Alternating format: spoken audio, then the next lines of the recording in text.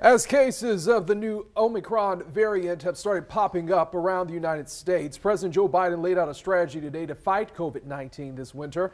Our Haley Harrison is on your side with 3 things you need to know about the president's plan.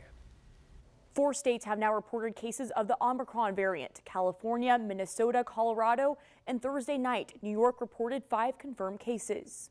We are better positioned than we were a year ago to fight COVID-19. President Biden's winter pandemic strategy includes new tactics that focus on booster shots and more testing. The 3 that stood out the most: 1. Testing requirements will be imposed on international travelers to the U.S., requiring them to present evidence of a negative test within a day before departure. 2. The current mask mandate for domestic flights and public transit has been extended through mid-March. 3. Beginning next month, the president says free at-home tests will be covered by private insurers or available at community health centers. So that we're prepared if needed. My team is already working with officials at Pfizer, Moderna, Johnson & Johnson to develop contingency plans for other vaccines or boosters.